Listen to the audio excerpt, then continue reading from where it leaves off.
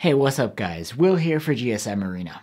We have here today a new Samsung midranger, the Galaxy A53 5G. Let's go over its key features and see what it's all about.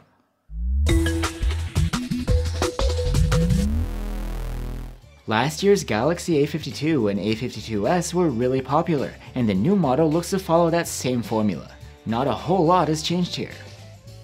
The A53 5G brings a pastel-colored design similar to what we've seen before from Samsung, with the camera bump blending into the plastic back panel. You'll again get IP67 rated water and dust proofing too. The main upgrade is that the battery capacity has increased from 4500 mAh to 5000, but the phone doesn't seem that much thicker or heftier for it. Charging speed hasn't changed. There's support for up to 25 watts, and some markets still get a charger in the box. That wasn't the case for us though. If it ain't broke, don't fix it, and the Galaxy A53 features the same 6.5-inch AMOLED display we enjoyed last year. There's a 1080p resolution and a fast 120Hz refresh rate. You also get stereo speakers for your audio, but for some reason no headphone jack, which last year's models did have.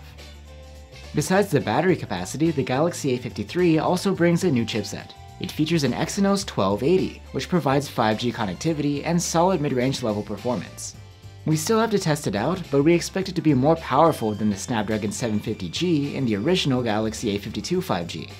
It should be comparable to the Galaxy A52s's Snapdragon 778G.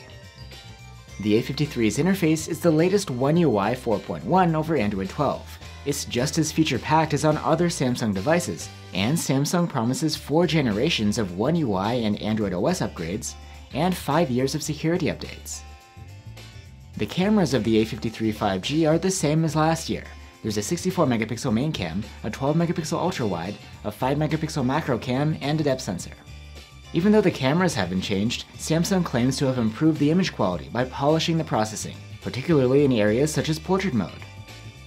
So there you have it guys, the Galaxy A53 5G should bring better battery life than last year and lengthy software support. I'm not sure why they cut the headphone jack though. Let us know what you guys think, and I'll see you soon with our full review.